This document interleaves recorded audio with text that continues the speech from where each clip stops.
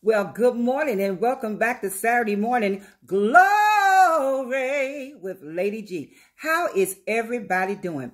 Did you get your proper night's rest? You know it's important for us to get our proper night's rest so we can get up and defeat the challenges that we just might have today, because you know chances are we might have some. Well, before we get into what we're getting into, let me tell you what I'm drinking. This morning I am drinking Dandelion tea.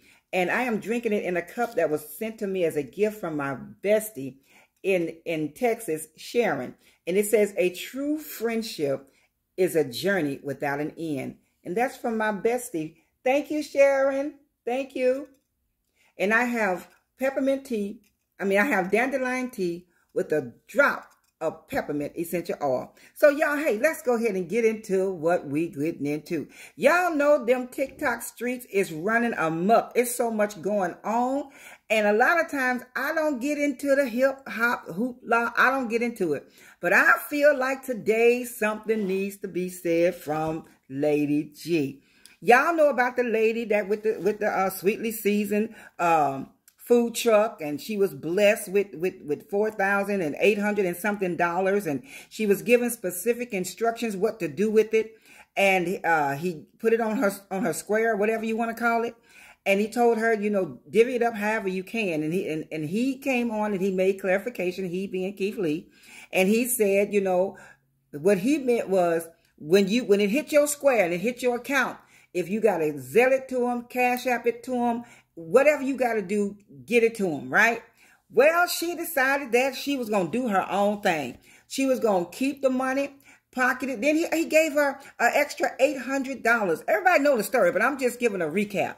He gave her an extra $800 so that the next people in line, she can feed them free until the money ran out. Now, mind you, he gave her $1,000. He gave the barber $1,000, and he gave the hair braider $1,000. He left $1,000 for them, and then he left an extra $800 for them to give free food to the next people until the money ran out. She decided she was going to get that bag. She was out for that bag. Have you ever heard anybody say, "Man, I'm going after that bag. I'm going to secure the bag"? Well, in her mind, she had secured the bag. She had got the bag. Her payday had came, $4,800.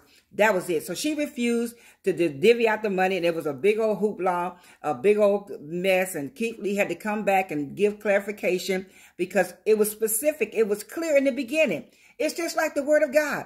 It's clear, it's concise, it's specific, but what happens is when we try to put our own spin on it, when we try to put our own spin on the word, we end up wave surfing in the church. When we try to put our own spin on the word, we end up talking about growing cannabis in the church so we can attract black men. When we put our own spin on it, we start doing things that are out of the will of God, that are ungodly, that are unholy, and that God does not approve.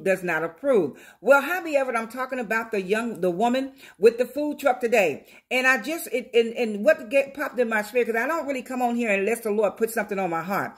And what he put on my heart today was do the right thing. Because a lot of times we have a choice. We have a choice whether we want to do the right thing or the wrong thing. The choice is up to you, baby, whatever you choose to do.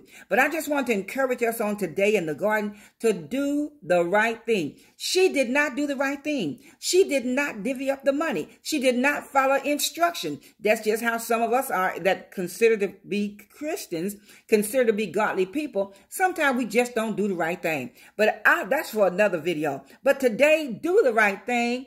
Now, I thought about this scripture. You know how we say, I'm going out to secure the bag. I'm going out and get that money. Man, I'm chasing that bag. I got the bag. Well, in her mind, she had secured the bag. She had it. And sometimes when we have a scarce mentality, we have a minimalist mentality, and the little bit that we have, we look at it as a lot, and it's really not a lot. Y'all, this video is getting longer than what I thought it'd be. Let me take some of my tea, y'all, because this is good to me, y'all. So let me tell you. So she had that mentality that I got the bag. I have secured the bag. Well, in Luke, if you go with me to Luke 6:38, the Bible says, "Give and it shall be given unto you, good measures, pressed down, shaken together, and running over shall men give unto your bosom. For with the same measure ye meet shall be measured unto you again. So here we have a woman that was struggling and she didn't know how she was going to make ends meet. And God sends a man by that has the influence, that has the wherewithal. He has secured the bag and he knows about the process of planting and harvesting and giving and receiving. So he left a financial blessing there on that business. Not only did he leave a financial blessing, but he and his wife touched and agreed and prayed over her business. So she had thought she had secured the bag. She was going from lack to luster. She was going from nothing to something. But because she didn't do the right thing, there are so many people that Keith Lee have blessed. There are so many people he have left money from. He has gone in and God has blessed their business and turned it all the way around. People have retired. Once Keith Lee visited them, the favor of God is upon him. And once he visited them, their lives changed forever. One lady, she sold chocolate and he got some of her chocolate. He reviewed the chocolate. Guess what happened?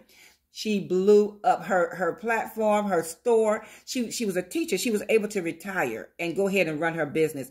Another gentleman and over family in Vegas, my hometown, the father was diagnosed with cancer and he opened up the business. And right after he opened it up, he was diagnosed with cancer and the business was struggling. They contacted Keith Lee. He went out there and he made this plea. The food was good. And guess what? People showed up and showed out. God, Lord, my heart goes out to the family. May he rest in peace. The father passed. And he went and Keith Lee did another video, asked people to come out and support him, line wrapped around the building because the blessings was coming. With the same measures ye meet shall be measured unto you again. So here we have this woman in a food truck struggling, don't know what she gonna do, how she gonna make it, how she gonna pay her bills. And God sends somebody by that can change her life forever. But what does she do? She fumbled the bag. So I just want to come in here and encourage you. Do the right thing, no matter what it looks like, no matter what people say, no matter if you think this is I got the bag, I secured the bag. Do the right thing. Follow instructions. For with the same measures ye meet shall be measured unto you again. Now, I have not researched it. I do not know, but I've heard different things that's happening with her business. I cannot say because I haven't seen it, but I know she's not having the turnout that she could have had. I know she's not having the business that she could have had. I know she's not obtaining that bag that she could have had because she didn't do the right thing. So I just came on here this morning to encourage you. Do the right thing, because when you do the right thing and you do it in the right spirit with the right frame of mind and you do it according to the word of God, because God said, I watch over my word to perform it. Had she done the right thing, it had to come back to her. It would have come back to her because he said, give and it shall be given unto you. Good measures, pressed down, shaken together and running over shall men give into your bosom. For with the same measures ye meet, shall be measured unto you again. So my heart goes out for him, but you just got to do the right thing. So no matter whatever's going on in your life, no matter what you encounter, I want to encourage you today to do the right thing and give, and it shall be given unto you. Good measures, pressed down, shaken together, and running over, shall men give into your bosom. Men was going to give into her bosom. Men were going to show up at that truck. And they were going to purchase that food. They were going to enjoy the food. And she was going to enjoy the riches. She would have secured the bag. But because she didn't do the right thing, she turned a blessing into a curse because she didn't do the right thing. Well, y'all, it's time for me to get out of here. I want to tell you guys to have a blessed and wonderful day. And I want you to have a wonderful day. You got it on purpose. Until the next upload, I see y'all. Do the right thing. Later, y'all.